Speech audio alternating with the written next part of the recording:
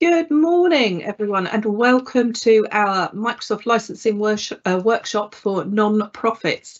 I am so pleased to be here this morning with one of our fabulous sponsors, Cloud Direct, and with Pete Murphy, and with all of you who have been able to join us.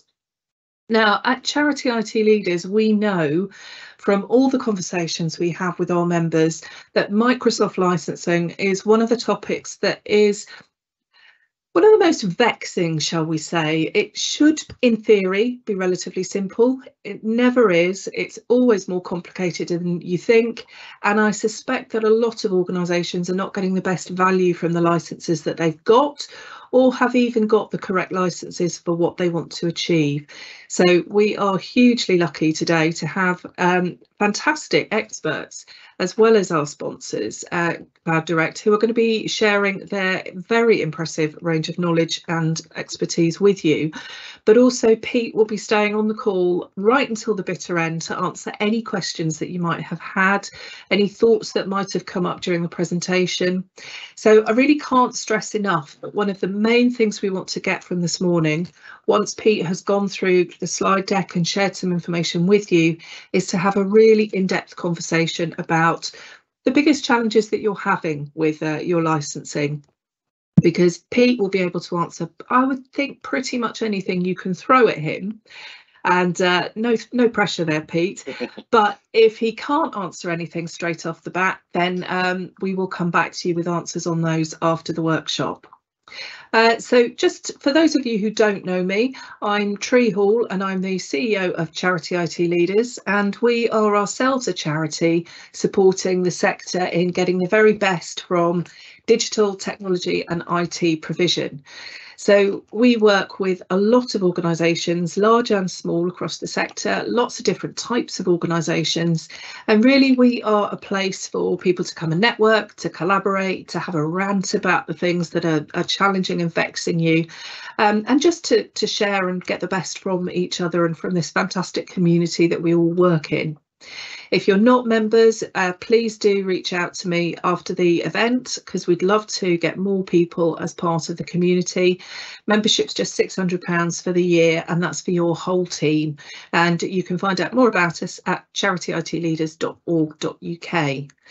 But it's not me that you've come to listen to this morning, it's Pete. So I am going to hand over to him now, and he will talk you through Microsoft licensing leading up to our Q&A and conversation at the end. So Pete, thank you so much for being here this morning. Thanks for the intro, Tree. That's great. So good morning, everybody. Yeah, the content that we've come to kind of share with you and talk to you about is kind of Microsoft 365 licensing. I'm assuming that everybody on the call either has or is looking to get some form of Microsoft licensing. So we're trying to dispel a few of the myths. We're trying to help you to understand what you've got, what you are paying for or intend to pay for, and more importantly, how you know what you need, because some of the information can be a little bit conflicted and a little bit confusing. So just to introduce myself, I am the Modern Workplace Practice Lead at Cloud Direct, so pretty much responsible for all of our work with Microsoft 365. So from licensing and implementation, migration onto the platform, and involved in our managed services as well to make sure people are supported within that environment. This isn't going to be a hard sales pitch or an introduction to Cloud Direct. But just to show you kind of where we sit within the Microsoft partner ecosystem, we are independently audited and certified by Microsoft. So we've got a lot of solution partner designations, which are the highest level of partnership that you can get within that ecosystem. We were also the first UK Azure expert MSP. So not on the modern workplace side, but in our Azure practice, we were the first company in the UK to attain the top level accreditation with Microsoft on that front. And we've got partnerships with other organizations such as Citrix, VMware, and ISO registrations for those kind of things. We've got Cyber Essentials auditors, so we're quite well placed to talk about many aspects of IT, but our specialism really is in the Microsoft ecosystem, where we hold pretty much every designation that we can hold, with the exception of Dynamics, where we don't have a specified practice for that at this time.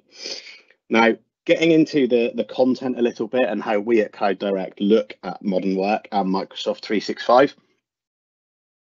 What can be quite confusing, particularly on the Microsoft side, is the range of products that are included within a license, the range of things that you have got access to, and as Microsoft's marketing engine earns its keep, they keep changing the names of things as well.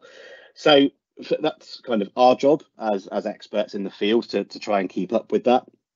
When we talk to people outwardly, we try and distill that into what we call the pillars of modern work.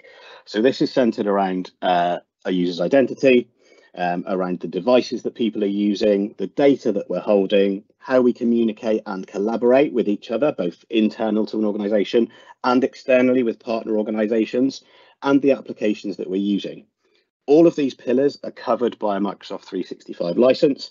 And at the same time, we've got a security strand which runs through all 5 of those pillars, which is why we don't call it out individually as an additional pillar, because we believe it's central to everything an organization does. So every one of those 5 pillars can lean into security and compliance. Now, the way that we look to utilize these pillars is to take people's use cases and their requirements and map them into these pillars.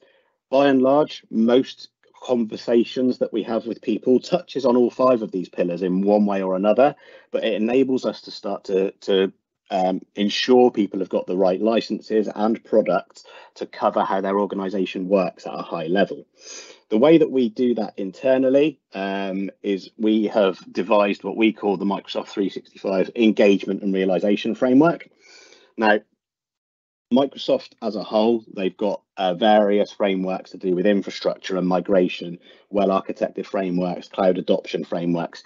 There's nothing specific to the modern work area. So we've devised this, which comes along the same paths as all of those cloud adoption frameworks, takes the best bits out of the industry-wide frameworks that we've got available to us and allows us to apply that to a modern work scenario. So what we're looking at here is obviously the product set is Microsoft 365. We've got an engagement phase, which maps onto other frameworks as assessment and planning. We've got a realization phase, which is where you actually gain the value from the work you're doing. And the framework is just how we bolt all of that together. So just to give that a bit of further context, if you like, the engagement phase, obviously, assessment and planning. This is where we start to look at discovering what you've got, discovering what's available to you, making sure you fully understand what you've got available and how you can best utilize those tool sets. And looking ahead as well as part of that engagement phase, you have a license, you may not be able to use all of it now, but you want to set steps in place so that further down the line you can fully utilize that commitment, that investment, and understand what you're getting. And then the realization phase is around how you implement those products, how you get the most out of your investment, and how you operate that ongoing. So how you make sure you stay up to date, you stay supported, and you're continually looking at getting the value out of that money you're paying for that investment. So that's kind of the framework that we've got, and I'm not going to dwell on it for too long. But in terms of the agenda for today, we have very much set this into 2 sections. So we've got a section around the engagement, and then we've got a section around realization as well. And there will be a 5-minute gap in the middle. So I'll let everybody take a quick comfort break and grab a drink if they need to. So in terms of the engagement section, what we're looking at here, very much from a licensing perspective, is helping you to understand what's in those licenses, what options you've got available to you for licensing as not-for-profit organizations, and also how can you start to understand whether you've got the right license, what you want to be doing in the future with those licenses, and when you should be looking at stepping up and moving things forward. So if we get straight into the content for this, because I don't want to take too much of your time.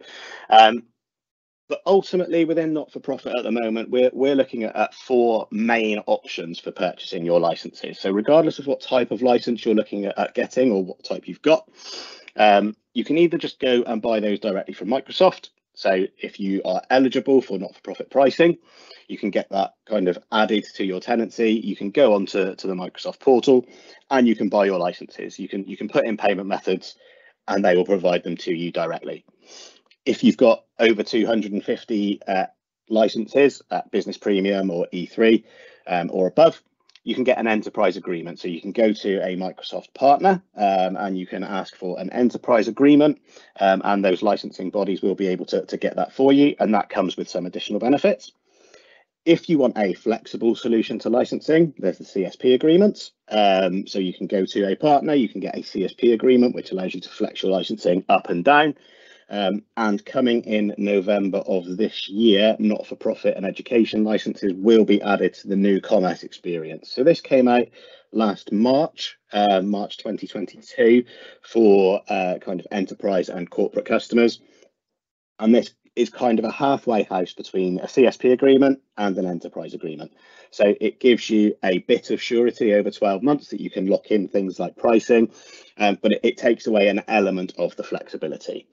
So just to go into that in a little bit more detail. So buying from Microsoft, you can obviously subject to minimum term commitments. You can be quite flexible with your numbers. You are subject to Microsoft's price increases, and you have to, if you get problems with the service, you're reliant on Microsoft support to answer those. When you get into the CSP model, where you're buying from a Microsoft partner, and there are different CSP models, but that's kind of by the by, as that partner is providing you the licenses, we would have a responsibility to kind of provide support on top of those. So by sitting in between yourselves and Microsoft, we can give you a bit more support than you would potentially get going straight into their service desk up front, with the benefit of our experience and expertise within those partner organizations. With the CSP agreement, it is flexible. You can increase and you can decrease your license numbers at any time. But they are subject to price increases. So if Microsoft announce a price increase for October, then those prices will rise in line with that. Where the new commerce experience comes in, it's very similar to a CSP agreement, but it's designed where you've got more stable user numbers. You can lock in a minimum number of licenses for a period of time, so typically 12 months. You can increase numbers at that price point within that window, but from the point of taking out the NCE, you've only got 7 days to reduce or remove that commitment, and then that minimum term is locked in for 12 months. There are pricing benefits to locking that in for 12 months. So typically it works out that if you do commit to NCE, over those 12 months, you pay the equivalent price of 10 months on a CSP. So there are benefits to doing that. That isn't confirmed for the not-for-profit at the moment, but the expectation is it'll be a very similar agreement to what's currently in for enterprise.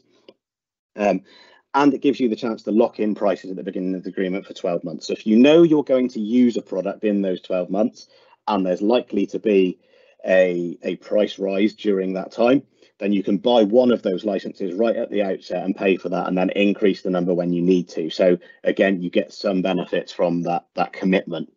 Again, provider support included. So if you do have an NCE or a CSP, the licensing partner that you've chosen to use has a commitment to yourselves and to Microsoft to solve those problems for you where they can. An enterprise agreement is for stable or rising user numbers. So an enterprise agreement is a multi-year agreement, typically 3 years, but that locks in the price that you get at the outset and keeps you at that price point for those 3 years. So there's a benefit there to a longer term commit. You can only decrease your seat numbers at the anniversary of that agreement. So on the annual kind of renewal point, you can choose to decrease numbers of certain licenses if you want to. You can increase at any point. And with the enterprise agreement, there are additional benefits available to you. Just on that, because obviously there are some great benefits to not-for-profit licensing. Just wanted to show the kind of eligibility criteria. It is relatively simple, but I'm aware that some people do sometimes not quite qualify for not-for-profit benefits in terms of this. But if you're registered charities or HMRC exempt, then you should qualify for not-for-profit price points, which are beneficial in comparison to enterprise prices and gives you some real good benefits as well. So just moving past that, you may be aware that there are some changes coming to not-for-profit licensing in October. So historically, Office 365 E2 licensing has been available to charities for no cost whatsoever, and that is being sunsetted, as Microsoft call it in their own terminology, from October the 1st. What that means is that at your next renewal day after October the 1st, those licenses will cease to exist within your tenant, but they will be transferred to a chargeable Office 365 E1 license. The thing to be aware of with this is that those will automatically carry over and they will automatically renew, and it will be the amount of licenses you've got available within your tenant, not the amount of licenses you're using. So the graphic on the right hand side of the slide here at the top line shows that you've got 2 licenses in use, but you've got 25 available. So it's the 25 which would be chargeable at that point. So it's very important that you're aware when those dates are going to be, and you know that you're not going to be liable for a cost once that flips over to a chargeable license. And as part of that, we need to make sure you know how many licenses you actually need and have in use, and that you've got the right licenses and functionality available to those users once they switch to new license types. Just a little bit on enterprise agreements. So if you are on an enterprise agreement, if you do qualify for an enterprise agreement, there are some additional benefits which you might not be aware of. So you can get those E1s for free on an EA for frontline staff if you qualify for that licensing. You can also, for every E3 you buy on an EA, you do get entitled to Microsoft 365 F3. So you can have 2 of those for every E3 to use for your volunteers and supporters. In order to qualify for an enterprise agreement, you need a minimum of 250 users on what Microsoft term their core product, but you can lock in prices for 3 years, as we've mentioned before. If you want to go the CSP route, that is more flexible than an EA. You do get the benefits of partner assistance, as your agreement isn't directly with Microsoft, but you know there are benefits to each of those agreements, so it's best to consider your options there. But also, when you are on an enterprise agreement, there are other benefits available to you, such as Dynamics 365 licensing, Power Apps licenses, and Azure consumption credit, if those things are useful to your organization. So that's a little bit on purchasing options and what you've got available to you. Next, we're going to go and have a look at what you actually get within licenses. So in terms of understanding what you are actually paying for, there's a couple of queries that we often get asked, as in what's the difference between a Microsoft 365 license and an Office 365 license? What's the difference between a business license and an enterprise license? What's included with those commitments? So the resource that we've got at the bottom of the screen here, which is m365maps.com, is a really valuable resource when looking at licensing. On that, you can see all of the licenses available. It's updated regularly, and it shows you what products are included within each of these licenses. Now, it's not an official Microsoft resource, but it is maintained by a Microsoft employee, so it's about as close as you could get without being officially released. And it's absolutely invaluable to these licensing conversations. Now, when we look at these maps of what's included in the license, each of the little boxes on the screen is a separate product, and it should click through to the service definition for each product as well. So you get some really valuable information out of this resource, and it really does help you to know what you've got available. So just to answer a couple of the questions that we often get, in terms of the difference between a Microsoft 365 license and an Office 365 license, they both provide you with kind of your core Office apps. That's the Office 365 part of it. You get storage within both of them. What the Microsoft 365 bit does for you, which Office 365 doesn't, is gives you access to the enterprise mobility and security suite. So the things which really help to secure your business, which push you on a little bit further in terms of that security and compliance bit, data governance, understanding how to secure your environment, is all included in the Microsoft 365 license. Also included in there is Windows licensing, so you don't have to go and procure that separately either. So you're getting the security suite, you're getting the Office applications, and you're getting the Windows licenses all within that one bundled license. You also get on-premise usage rights. So if you have an active on-premise domain and you want to move all of your emails to M365, but you want to keep an Exchange server on premise for management purposes, you get the rights to do that as long as you're not hosting those mailboxes. You also get Defender products within those licenses. So again, just to increase that security suite, within the Microsoft 365 suite, you get things like Defender for Endpoint, which allows you to use antivirus. And there's things like that that we will cover later in terms of how to realize the value of these licenses. And you get some seeded premium products. So we have got some information about some of the premium products, which sit just outside of the Microsoft 365 licenses. But part of those products do start to show value within the licenses themselves. So you get certain pieces of functionality within there. Now, this is an example of one of those maps for the Business Premium Suite, and the next slide is for the E3. So you can see that there are things included within here, which are absolutely useful, and you can see how it maps out what's available to you within each of the core concepts. So within Business Premium, you've got your Office 365 products, which includes all of the Exchange licensing, all of the SharePoint licensing, all of the things you'd expect within that Microsoft product set. In the middle column, it tells you quite clearly what you get access to within Enterprise Mobility and Security. And on the right-hand side, it shows you the Windows licenses and even the Defender for Business to give you that antivirus and kind of anti-malware things that you may be paying for with other providers. Again, similarly, on the E3 section, we've got the same concepts, the same product sets. You get a little bit more with E3 in some aspects, and you get a little bit less in other areas. But again, on M365 Maps, there is a comparison table as well. So you can go in, you can select the licenses that you're looking to see between, and you can see the feature comparisons of them. So it is an invaluable resource when we have these kinds of conversations with people.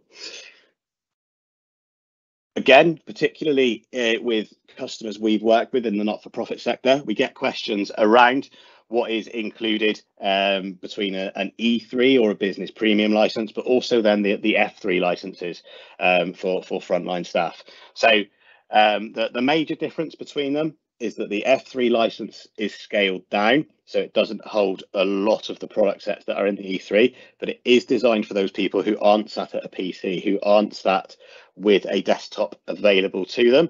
So if we look at the comparison in terms of what they've got available to them, we can see things like they've got a reduced ability to use OneDrive. So they've only got 2 gigabytes as opposed to the terabyte that a normal user would get.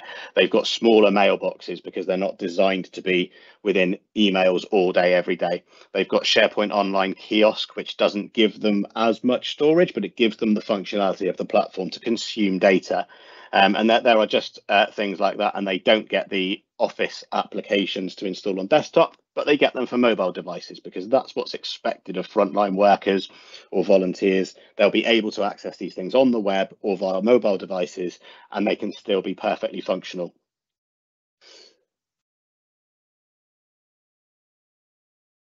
In terms of how you make the most of those licenses and what you're using, and kind of understanding the position within your estate and how things are going, we've got a few bits that are available, a few options. The first thing is that built into the Microsoft 365 admin portal, there are usage reports and what's known as the adoption score. So within the reports section on the left-hand menu, within the admin center, you can get access to the usage reports, you can get access to the adoption scores. There's also Power BI reports available that you can download and you can connect to your tenant and you can see things with a bit more detail. One of the things that we often find is that people have a lot of licenses which are potentially inactive. So running checks on what is Azure AD currently is soon to be called Microsoft Entra ID, but running checks on there for inactive users and understanding where your licenses are, where you're potentially keeping things active for the wrong reasons, such as somebody's left the organization, you still need access to their data, so you keep an active license. You can track those kind of things with last logon dates and understand exactly how people are using those things. We can also track the next two things are things that Cloud Direct offer. So with our customers, and I imagine other partners do the same, they like to do tenant health checks just to understand from our perspective, to give you that little bit of value, to understand what's currently in use, what could be utilized further, and how we can start to help you to consolidate that investment and to make the most of what you're spending. So We've got two levels of this. The health check is a high level overview where we can look at the licenses that are in use. We can look at the security configuration, and we can understand exactly what is being used from within that, and we can make recommendations on how to better that. The assessment is a bit of a lower level piece of work where we can actually then go in and we can help you to set baselines, and we can help you to understand from kind of end to end within the ecosystem how people are logging in, how people are using those tools. And we can make recommendations for kind of the roadmap moving forward to better utilize or to better invest in different license types if that needs to be done. One of the other things that we need to make sure that people are doing in terms of usage of these tool sets is making sure that they're on top of their security and compliance posture, their key tools. So things like multi-factor authentication, conditional access policies, making sure that the scope of the policies is correct, that everybody is being protected and it's not in a pilot mode.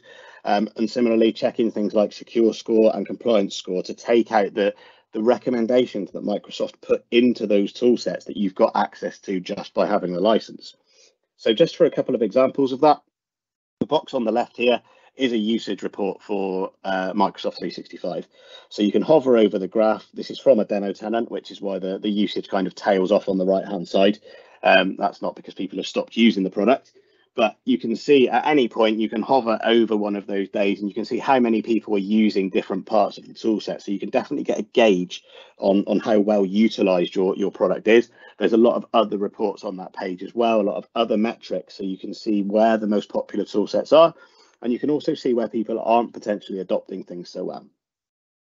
On the right hand side at the top here, we've got a snippet out of Secure Score, which tells you how to increase the security within your tenant. So you can start to utilize those licenses.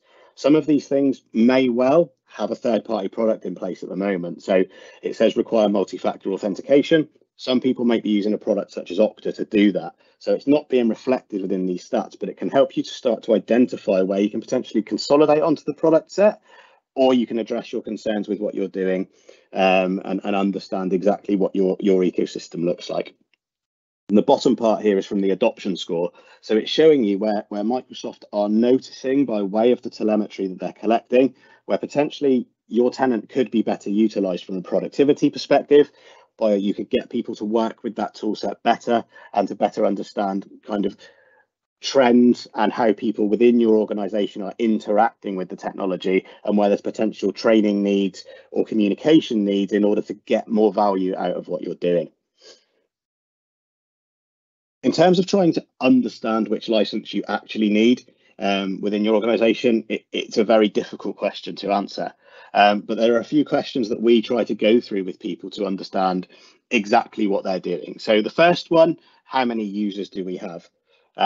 There's a secondary question to that is in terms of what roles are they doing and how they're interacting with the systems. But at the outset, if you've got less than 300 users in your organization, the chances are the business licenses rather than the enterprise licenses are going to be more cost effective, and you're not going to lose a whole lot of functionality. So the main differences between a business license and an enterprise license is that the mailboxes are 50 gigabytes instead of instead of 100. And there's a bit less storage space in certain areas. But in terms of functionality, by and large, you can do everything within a business license that you can do within an enterprise license. So that's the first question we ask. We can then go into what functionality people actually need. This can be a differentiator between an E3 license and an E5 license, for example. But we very much need to understand what tools people are using, where they're using them, what's covered within a base license, what could potentially be an add-on license, and getting the best mix of licensing to provide that functionality for people. Sometimes it's also about looking at third-party products which are outside of the Microsoft ecosystem. Now, there can be very valid reasons for investing in other systems, but there could be savings elsewhere by standardizing onto the Microsoft platform. We've helped customers in the last year save many thousands of pounds where they've been paying twice for the same functionality. So it's been included within their Microsoft investment. They've had a third-party product doing the same thing because that's the way it's always been done. But when they look to consolidate that either brings a cost saving into the organization, or it justifies an uplift in Microsoft licensing to provide additional functionality for the same level of investment. We can also look at where other systems potentially integrate with Microsoft. So if you're using a CRM or you're using a product which is core to your line of business, can that integrate with Microsoft? Can you make your processes quicker by utilizing what you've got in that Microsoft license? So things like single sign-on, where you can use your Microsoft identity with other elements, things like that can produce efficiency. So it's included within your license. It can potentially make things easier across the board. Also, do you work with other customers on the same platform? So over the last few years, Teams has become commonplace for collaboration between organizations, making sure you're covered to do what you need to do with customers, with partner organizations, whoever you need to be working with, to make sure you've got the access right, to make sure that you can do everything within the Microsoft platform that you need to in terms of data sharing, in terms of collaboration, and that you're not having to then go and procure other tools such as Zoom or whatever that needs to be to make sure that's happening. It's all part of that decision as to which license you want people to be utilizing, and the security and compliance features that come with that can play into that decision. And then we need to look at what are your aims for the next 1, 3, 5 years, potentially even further afield. The product set is always changing. If you're looking to uplift your licenses, these things take planning, preparation, and actually knowing when you're going to have to make the investment to make that the right thing to do for your organization. What we've seen, particularly in kind of corporate enterprise establishments over the last 18 months, is that when new agreements come in for licensing, they've locked in a price on a higher license than they were currently using for 12 months. They've committed because they've seen the benefit of getting that lower price point. But 12 months down the line, they haven't actually done anything to realise that investment, and therefore they start to backpedal and they start to drop down the licensing levels because they haven't got the benefits of that investment. So although it seemed like a good deal up front, those uplifts, in order to make sure they land and to make sure that you get the most out of those investments, they really have to be planned in advance. You need to know when you're going to step up, and you need to make sure that functionality becomes a core part of your business. So it's all about planning. In terms of maximizing the return on investment, and this is something which is kind of really important to us at Cloud Direct, is making sure people are getting the value out of those investments. It's around consolidation. It's around making sure that what you're paying for is getting utilized. So the question we often ask is, what are you paying for twice? And I've mentioned that already with things like Defender for Endpoint, which covers your antivirus, it covers your anti-malware. People are often paying for a separate antivirus solution. You get things like Defender for Office 365, which covers your mail hygiene, phishing protection, anti-malware via mail, safe links, safe attachments. People are often paying for mail hygiene solutions elsewhere as well. We get a lot of these kind of things, Zoom, telephony, these kind of elements which can be part of the Microsoft ecosystem that people are paying for independently. And we want to make sure that people are getting the most out of what they're paying. Similarly, increasing usage absolutely does help with maximizing that investment. So where people have got your security and compliance in place, and they've got an easy way to connect, an easy way to do their job, and they know how they can utilize the tool set most effectively, then that makes your investment much more worthwhile. If people are just logging into Office in the morning and they're writing a few documents and they're saving them somewhere, then that's not going to be the most beneficial way of utilizing your Microsoft 365 license, because there's a lot of things within that tool set which can protect data, it can protect your users, and it can enable them to work better, it can enable them to work closely with people, it can enable them to communicate, and it can enable you to communicate outwardly with those employees to make sure that they're engaged, which they may not be getting the benefit of. Similarly, because the toolset is so wide-ranging, because there's things in there which can help you with no-code development, you can start to build out processes, standardize those processes, and automate common tasks. So you've got those things available to you. They're included within the license. If you start to utilize those, then you can get efficiencies within the business. So it's not just reducing your expenditure elsewhere, but it's making the most of the expenditure that you've got within the Microsoft 365 stack. And we can't emphasize heavily enough how important training is. There are parts within MS Learn, there are things online, There are elements within the Teams application itself where people can get quick 1-minute videos to learn how to do things better.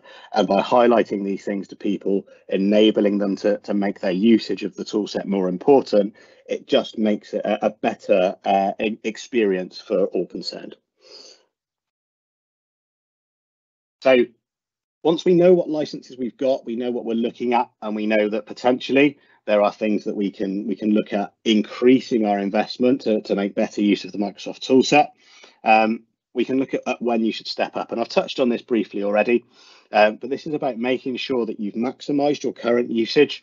So if you're currently on an E3, make sure you're using most aspects of that E3 before you start looking at the E5 functionality, unless you've got a specific use case. You also need to have a plan in place to increase usage. So there are certain products which will push you towards that uplift. Is it better to just take an add-on to get that functionality rather than stepping up the whole license and giving yourself a larger overhead? And there does come a tipping point where you've got enough add-ons that buying the combination license or the single license is better than the combination. So examples of that we see around Power BI, around Teams Phone, and some of the security and compliance add-ons as well. So a lot of people, or some people, not so much these days, a lot, but people would historically have had an Office 365 license and they'd have bolted on some of the security products. There comes a point where they're paying for enough of those add-ons that a Microsoft 365 license becomes beneficial. Once they've got a Microsoft 365 E3, they start to bolt on some of the additional E5 features independently. And again, there's a tipping point where financially it makes sense to just buy the E5. There are products within E3s, E5s, which we've touched on already, which could, warrant consolidation. So potentially any uplift in license financially could be cancelled out by savings you make with other products.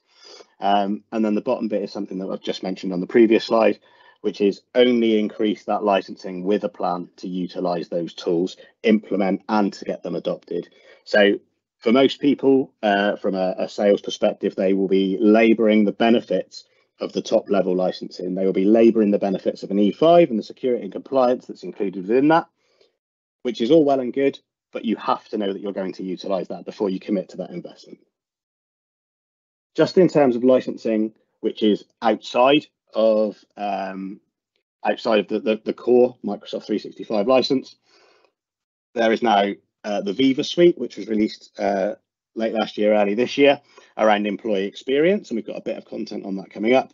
The Intune suite, which was released early this year, which is around advanced device management. So it gives you some additional capabilities in terms of managing those devices and making sure that you're secure. We've got Teams Phone, so bringing telephony into Teams, taking you off any outstanding platforms you may have, any desk phones, etc., and getting people to be more flexible with how they use telephony. But similarly, in 2025, the ISDN network is being shut down.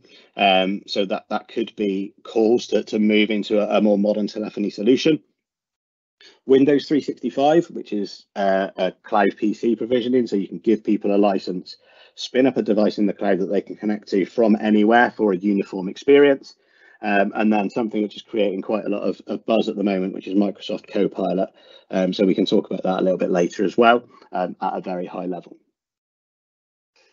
In terms of looking ahead, it's just about understanding what your aims and objectives are, understanding what you've got available to you, looking at security and compliance, looking at your endpoint management. It's something that we are finding a lot of people asking questions about at the moment. As a result of the pandemic a couple of years ago, a lot of people have bought and shipped laptops all over the place to all kinds of people. And now they're trying to take back control over what people can do with those devices. From a security and compliance perspective and from a licensing perspective, it's something which is integral at the moment to a lot of people's kind of aims and ambitions over the next few years. Cost optimization is always key, particularly with kind of not-for-profit sector, with what people are looking to do. We understand that every penny that is being spent on technology needs to yield a return of some form. So making sure that we can optimize those costs.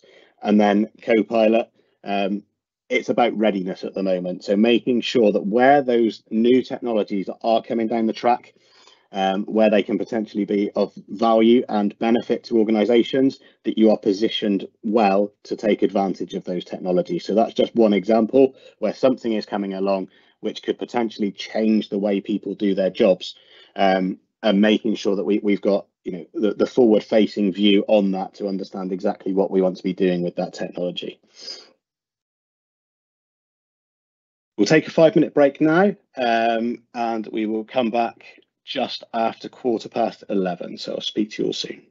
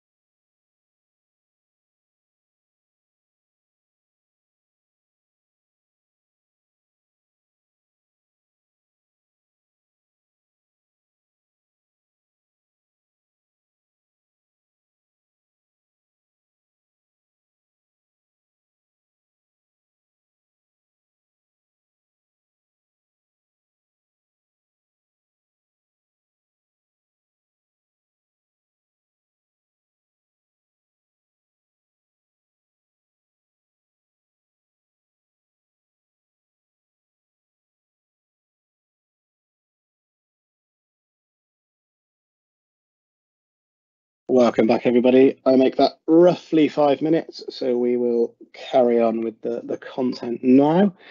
So this next section is more around the realization part of the framework that we presented earlier. This is how you can actually start to kind of make use of those licenses to understand what you're doing and to start making the best of some of these elements that we can suggest to you for kind of realizing your investment and for consolidating those costs and for really just making sure you're not overpaying for things that you aren't using, I suppose, but making sure you're utilizing what you are paying for. So one of the things that we find is kind of critical to licensing is the identity management piece. So we know that Microsoft 365 licensing is based on a user count. You are paying for the number of users that you actively need to give a license to. So in order to make sure that you're only paying for those people that need to have a license, identity management is critical. But it's also key to security. It's also key to compliance, knowing who's got access to your data, knowing who's got access to parts of the life cycle of users that you've got and what you're trying to do. So people use an identity to log into pretty much everything: applications, devices, data. So what is your master identity? Is it based in Microsoft? Have you got another identity provider? What do you want to be doing with those people? How do you want them to be managing themselves? From our perspective as a Microsoft specialist, we very much want people to be using Microsoft as their master identity. We want AD or Azure AD to be that kind of cornerstone of everything that you're doing. So making it that is absolutely critical to how we would like people to operate. We understand that's not always possible, but using that master identity to give people a way to simply, easily and securely access all things that they need to access to do their job is what we want to do. Now, in terms of the licensing, that identity lifecycle is absolutely key to making sure that people have got what they need to do their job and that your investment is at the right level. So we're talking about joiners, movers and leavers processes. Some of that can be technical processes. Some of that is absolutely business process. And we need to make sure that when somebody is joining an organization, moving between roles or leaving an organization, that the processes in place allow for that to happen. So it makes sure they've got what they need on day one.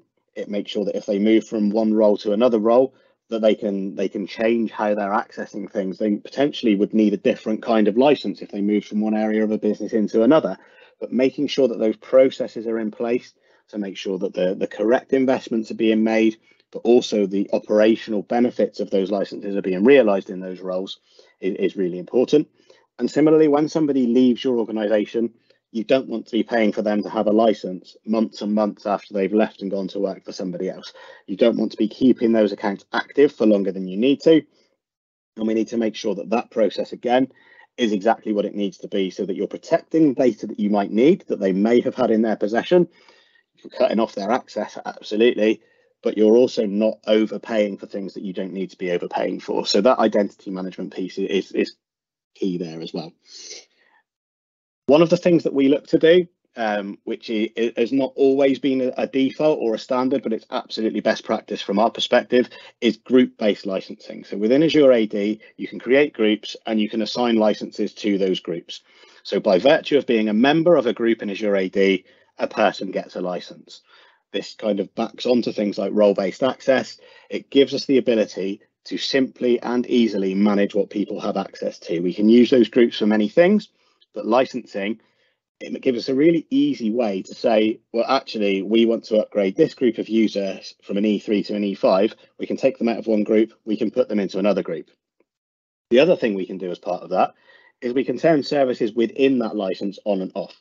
So from an organization perspective, just because a product is included within a license set does not mean you want to give everybody access to that functionality. You may not feel comfortable allowing everybody in your organization to start spinning up workflows in Power Automate or applications in Power Apps or developing Power BI dashboards. So you can turn things off within that license set that you don't want people to have access to, that you may pose a security risk unless you can govern it effectively. So until such time as you're happy to let those people have access to those pieces of functionality, you can turn it off at a group level. That means that you don't have to go into every user's record and turn that service off. You can just do it once at the top level. You can create another group for allowing people access back into that service so that you can roll it out at your leisure and with your levels of comfort. There's another bit about identifying dormant users. So there's a difference with inactive users. Some people will absolutely have left and you may not want to be paying for them anymore. Some people may have taken a sabbatical. They may be on long-term sick. They may be on maternity leave. There are different reasons why people won't be logging in actively. So, if you are pulling reports from the Graph API, for example, to pull out inactive users and it doesn't have to be an automated process that you then just shut those people down. There can be tags that you can apply to them within Azure AD. You can put attributes on their record which says, yes, they're not going to be logging in, but we don't want to shut them down yet. So it's about identifying those truly, dormant users or leavers that you don't want to be licensing anymore. Similarly, there could be a reason, if somebody's not going to be logging in, that you could move them to a cheaper license for the period of time that they're not going to be there. So there can be cost savings attributed that way as well. Can you automate the processes? So within Azure AD, within Microsoft Entra, there is user lifecycle management. You can hook your HR system up into Azure AD so that joiners, movers, leavers process can be automated somewhat. You may not want to trust the system fully. There are still some checks and balances that you would want to put in play, but you can make that much more efficient.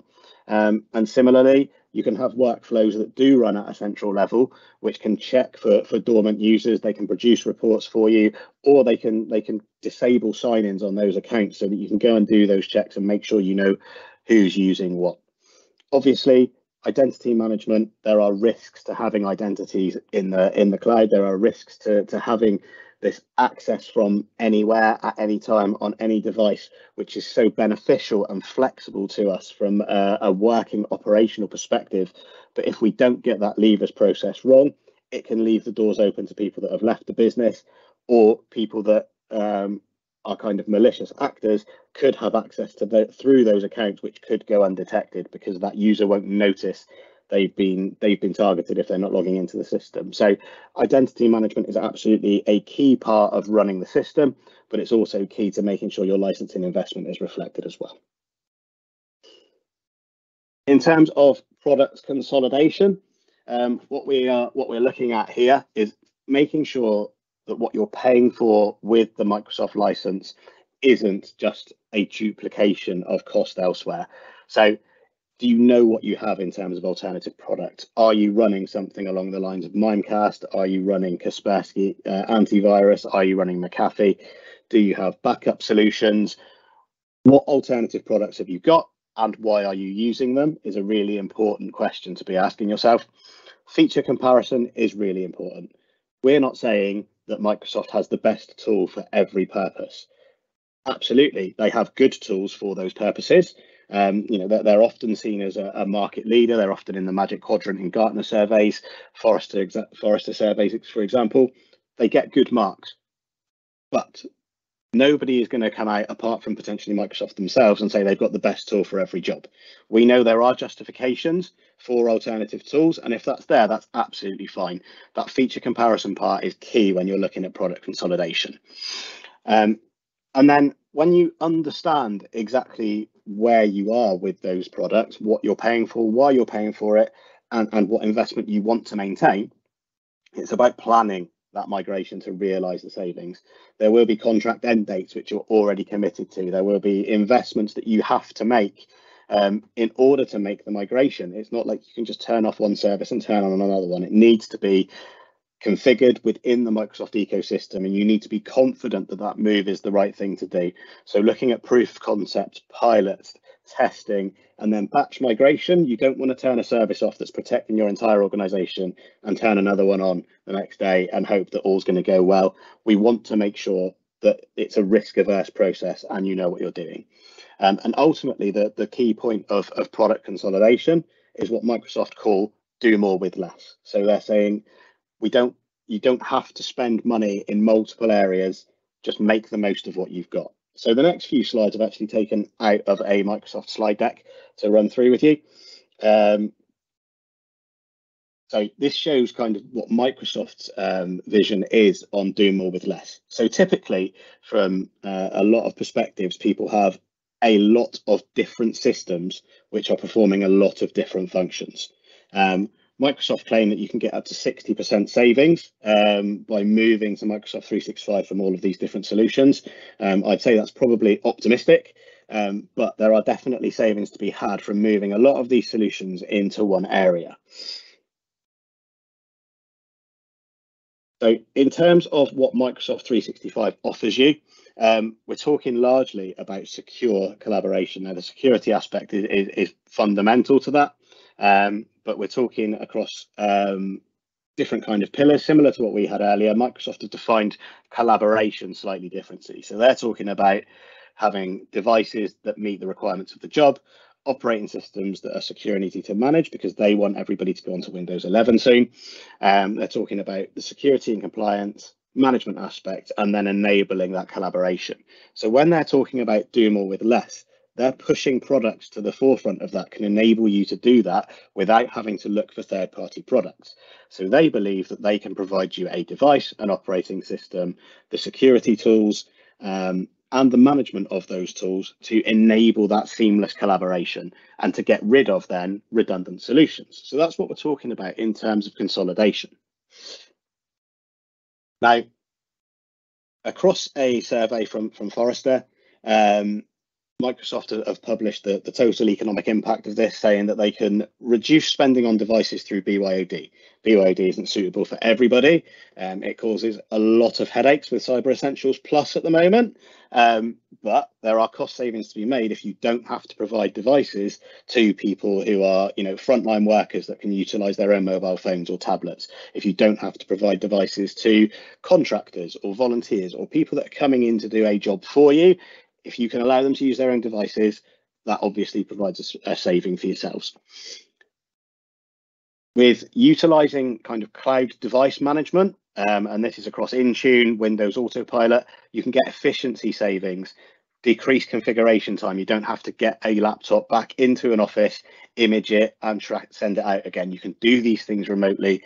You can reset and deploy images, laptops, and you can gain benefits that way.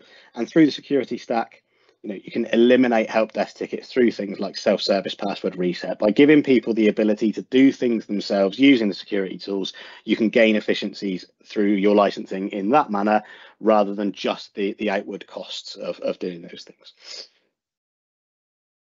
So also through the increased collaboration, Microsoft are estimating that you can save 60 hours per user per year through utilizing those applications effectively, and 25% on travel and expenses by doing things online, because Teams is set up to allow you to do that in a much better way than potentially was previously possible. With things like whiteboards, with things moving everything online, it's definitely saving people a lot of time, energy and expense. Similarly, when we're talking about consolidation, there's some examples here of where Microsoft 365 E3, when fully implemented and configured effectively for your organization, there's no one size fits all, but for your organization and enabling you to work effectively, where there's definite savings to be had in terms of operational costs. But on the right hand side is kind of the really important bit here. Through those consolidations, this is where Microsoft are picking up what they believe to be those 60% savings.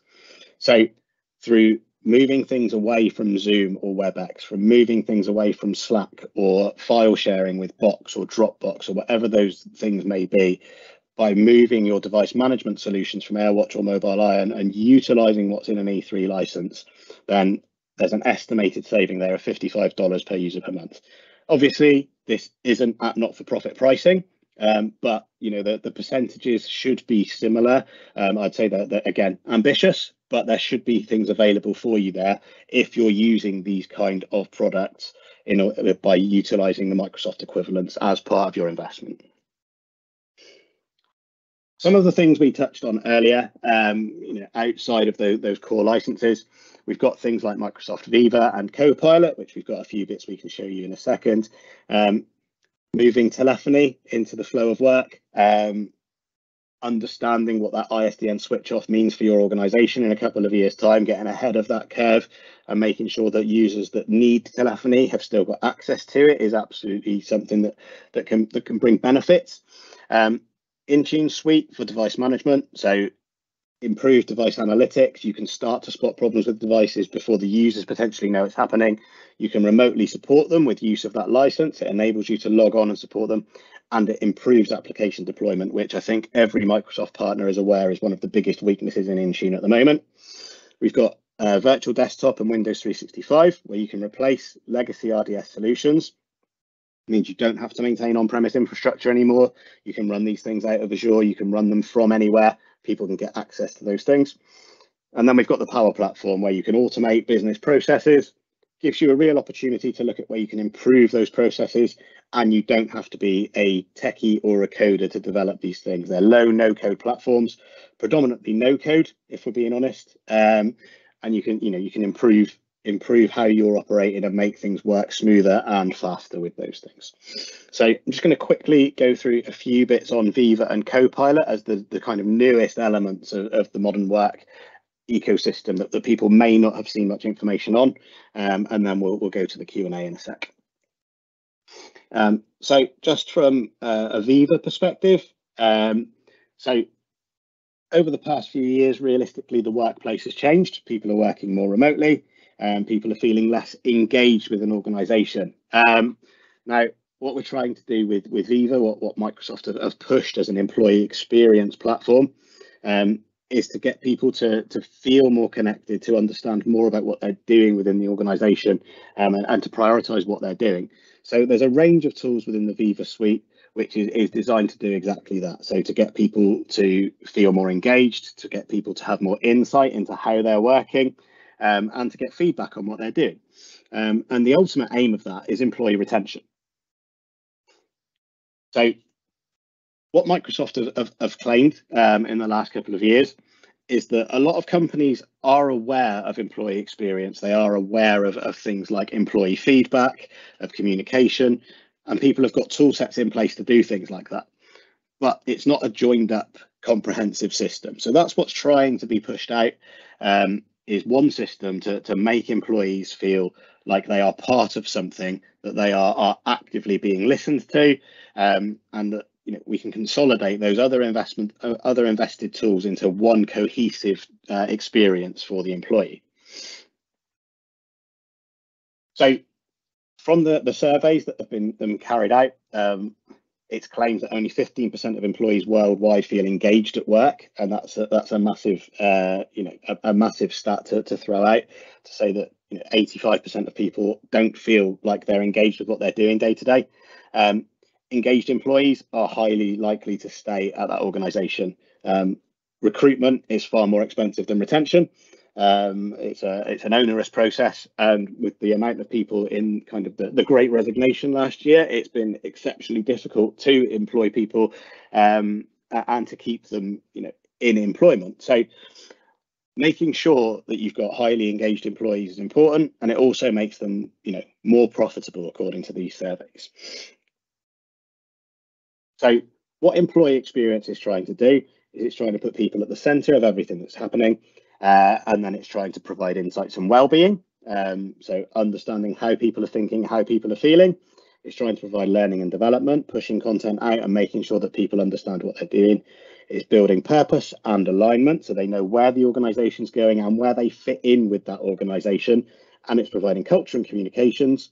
So, your historic typical intranet potentially isn't doing the right thing anymore, but targeting people with resources, with news, with events is going to give them a much better feeling, a much more personalized outlook. And it's providing knowledge and expertise, whether that be people within the organization that have worked on certain things, whether that be documents and content, it's just making things easier for people to find to make their job easier.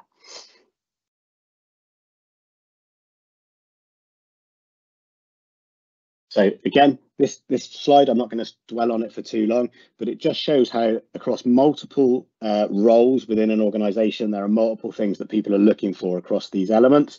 And this is what is trying to be pulled together with Microsoft Viva to give people an outlook, to give people the engagement that they need and the experience of knowing, exactly where they fit within an organization and to feel part of something rather than just turning up to do a job from 9 till 5. In terms of the platform itself, there are multiple products, some of which are released, some of which are on the way. Viva Engage previously was Yammer, but that's giving people kind of a community aspect to that. We've got Viva Insights, which is, there's two flavors to it. There's personal insights, which some of you may get the daily digest through in your inbox, showing you how much time you're spending in meetings, how often you're logging in out of hours, and who you're interacting with and how best to utilize your time. We've got Viva Goals, which allows kind of the objectives and key results methodology to be brought into Microsoft Teams and into the way people are working. So it shows people how their contribution to organizational goals fit in and how their success is reflected in the bigger picture. And then we've got Viva Topics and Viva Learning, which is where we can start to bring people information from around the business, but also structured learning, which can be embedded with third-party suppliers such as LinkedIn Learning and a few others, so that they can actually have objectives and courses to achieve. And that can be linked back into goals to show how by doing those pieces of learning, by increasing their own personal knowledge base, they're actually contributing to the organizational goals as well.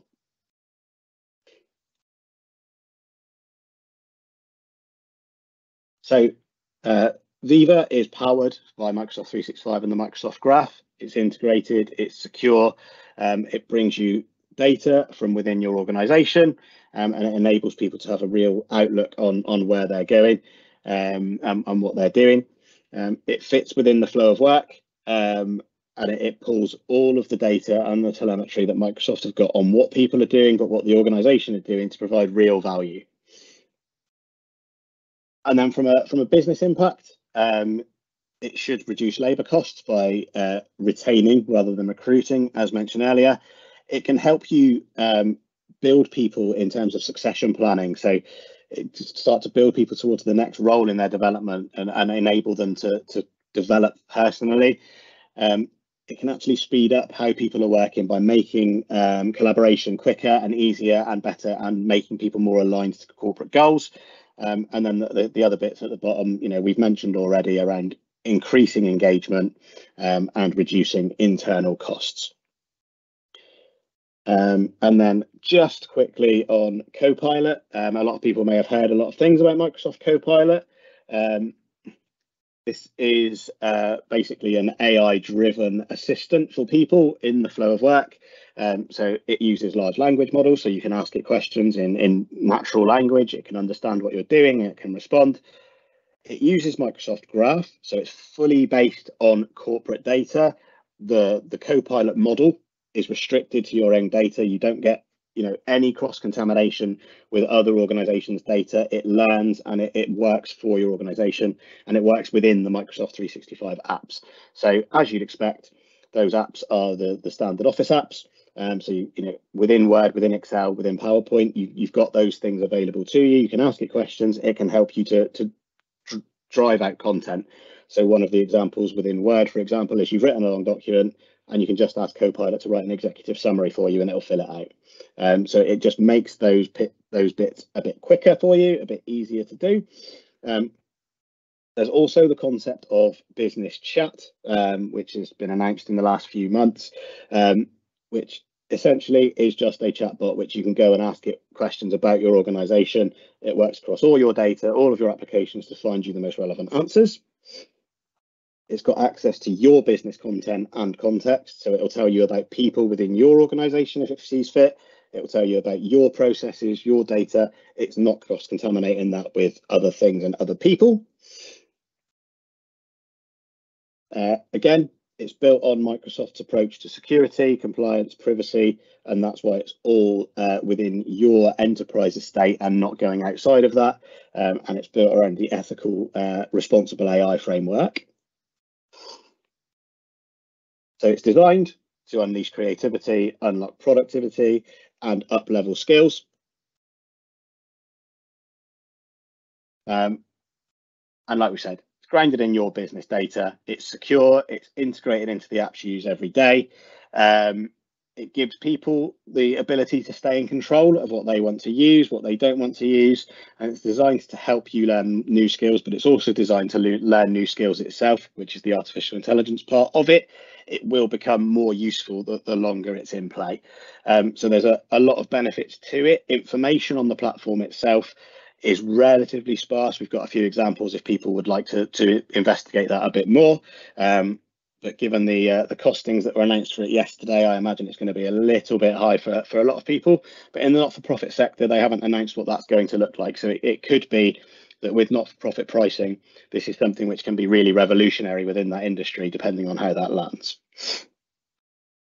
So in terms of next steps following the content we've put out today, if you have an existing partner that deals with your licensing, which deals with helping you roadmap, please talk to them. Please make sure you're getting the value from them that you think you should be getting. If you don't have a trusted advisor currently, if you don't have a partner, please come and talk to us. We're more than happy to have those conversations, see where we can provide value into your organisation and where we can help you.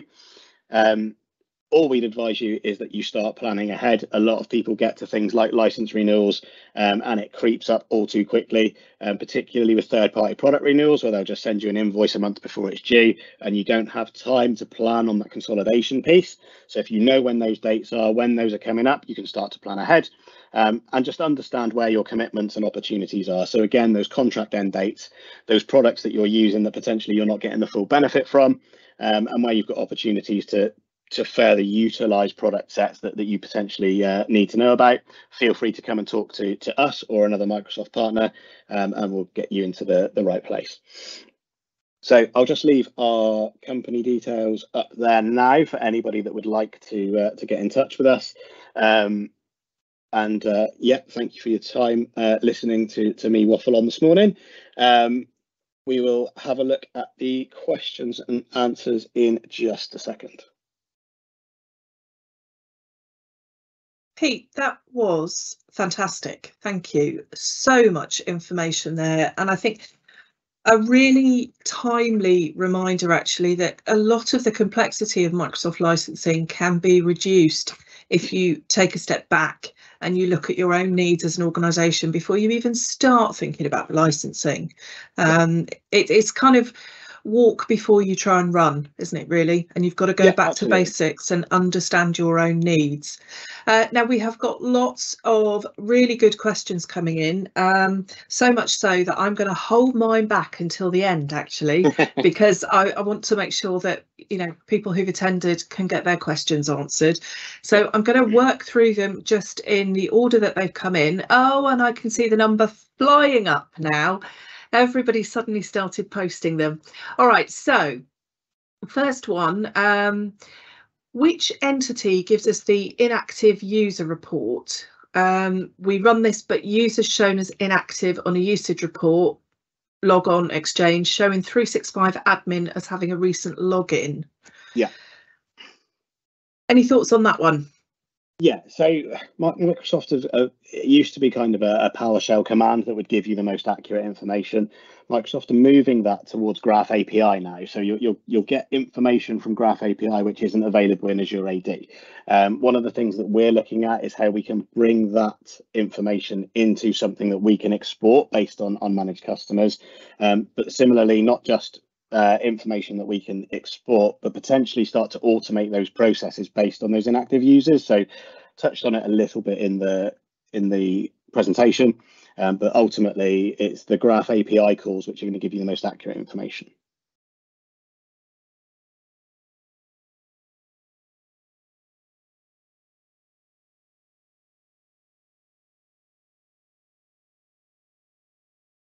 Sorry, I think I dropped out of the call then, so I missed a lot of your answer then, Pete. Apologies. I wasn't sure if it was you or me, Tree. I don't know. I think it was me. So apologies for that. Did you get to finish your response there? Yes, I carried on regardless.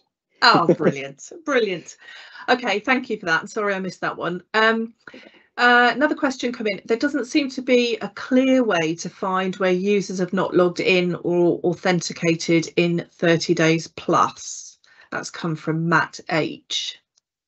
Yeah, so again, those are going to be pulled from the Graph API.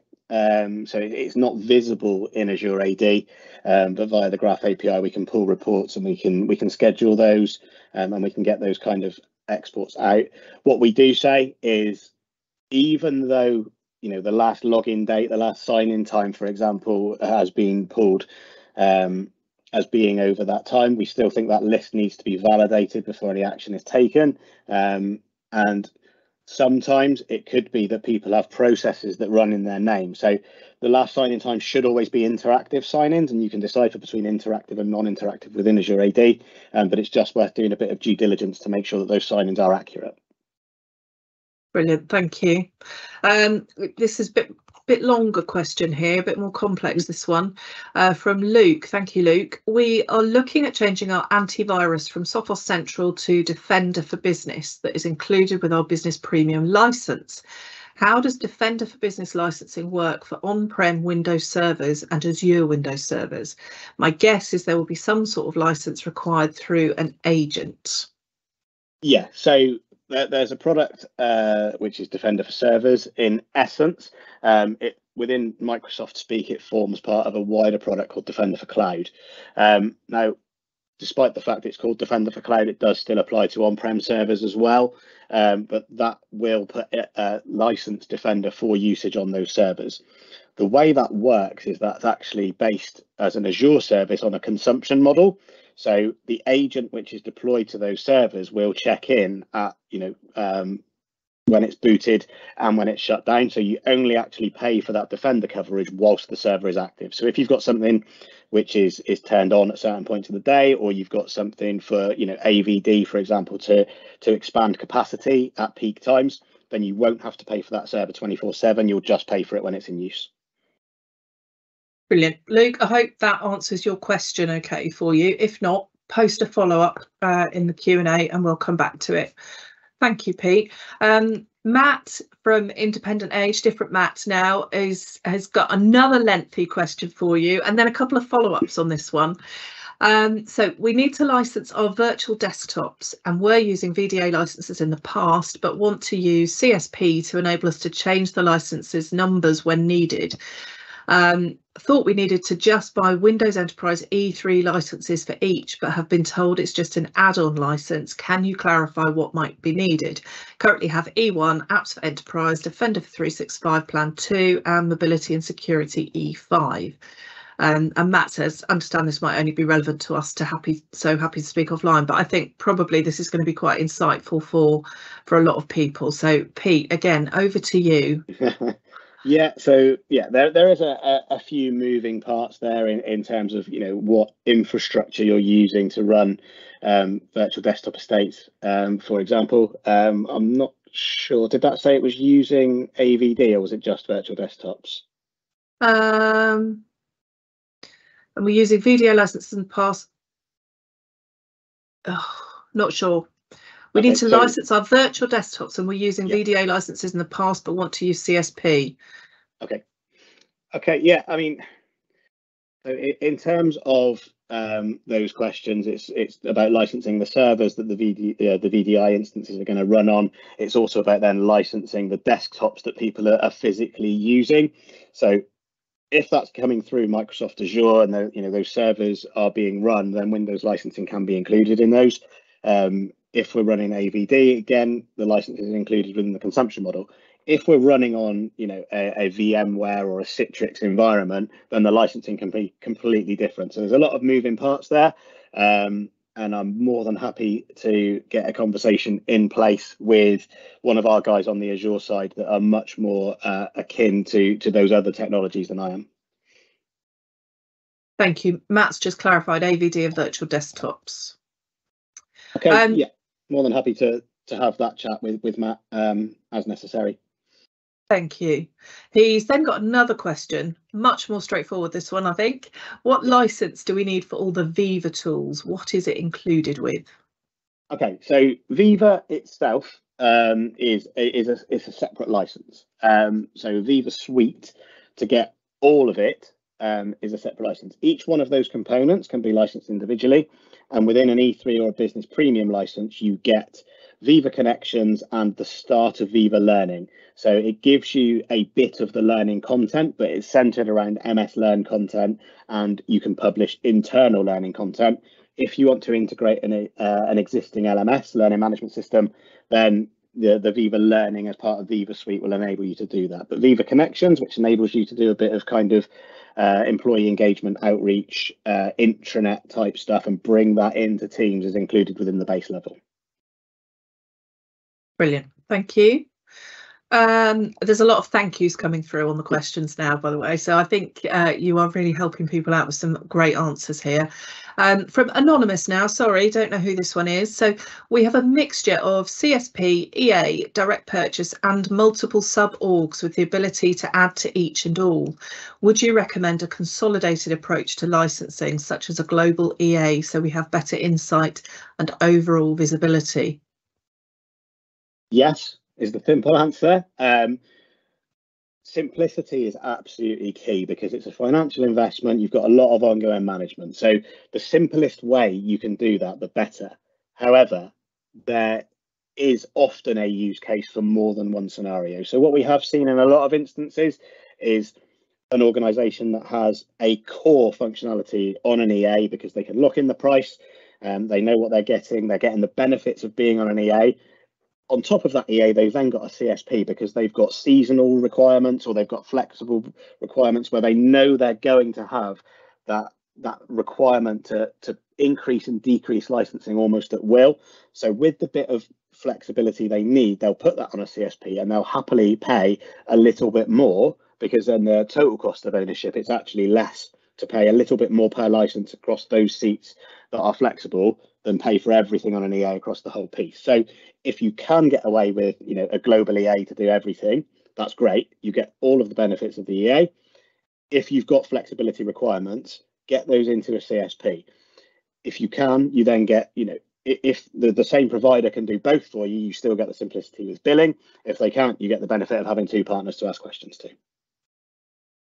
Fantastic, thank you. That sort of leads into one of my questions, actually, which is that, there's obviously clear benefits to working with a partner on the licensing, but I know that's not going to be an option for all organisations for various reasons.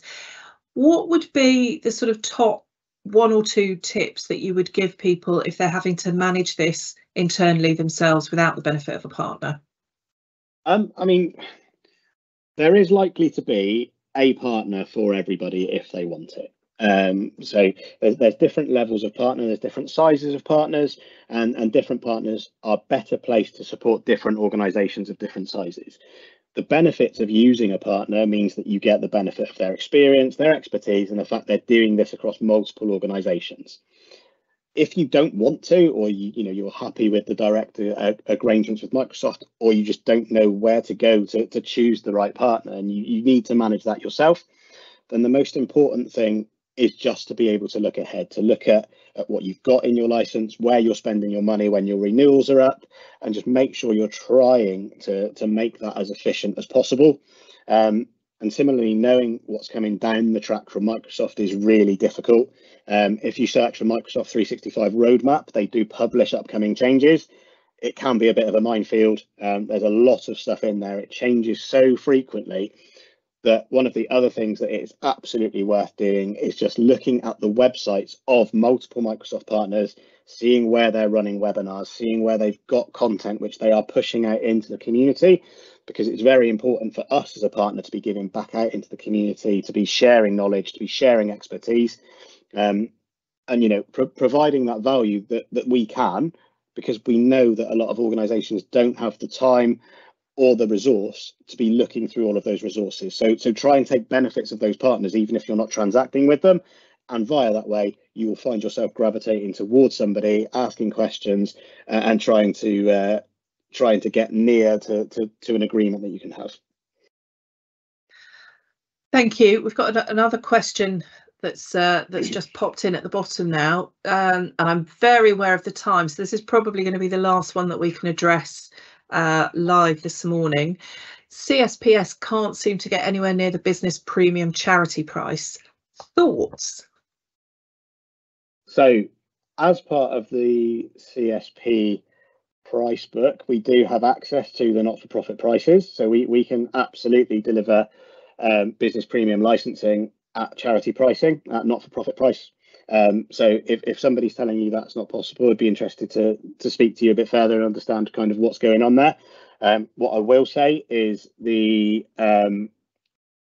charity pricing that Microsoft recommend and that some licensing service providers provide may be different. So some people do come in under the price which is published as the charity price. So you may be seeing somebody has kind of taken the decision to push that at a lower price point, and what you're actually seeing from CSPs is the actual Microsoft recommended price.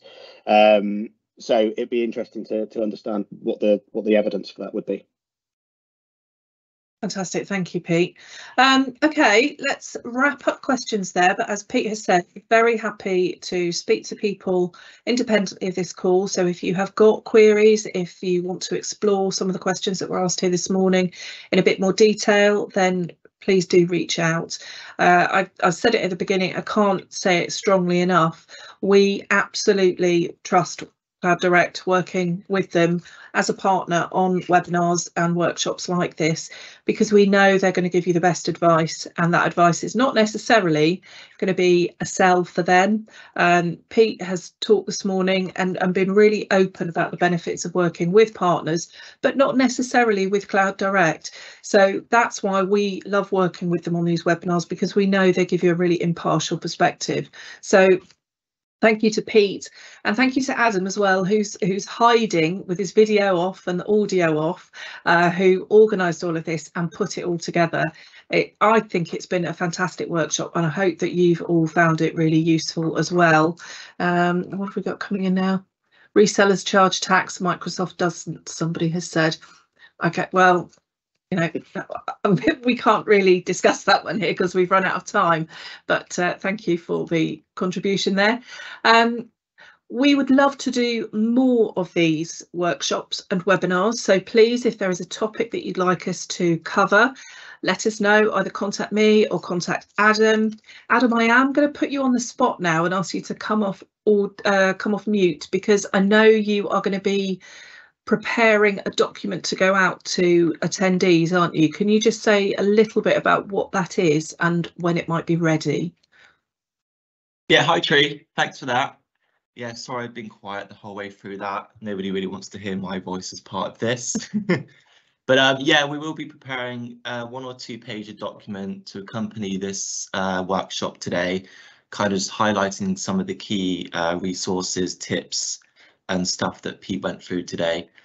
So what we can do is we'll hand that over to you at CITL to share between your members who joined today and everybody else that joined the webinar today as well in the next couple of weeks.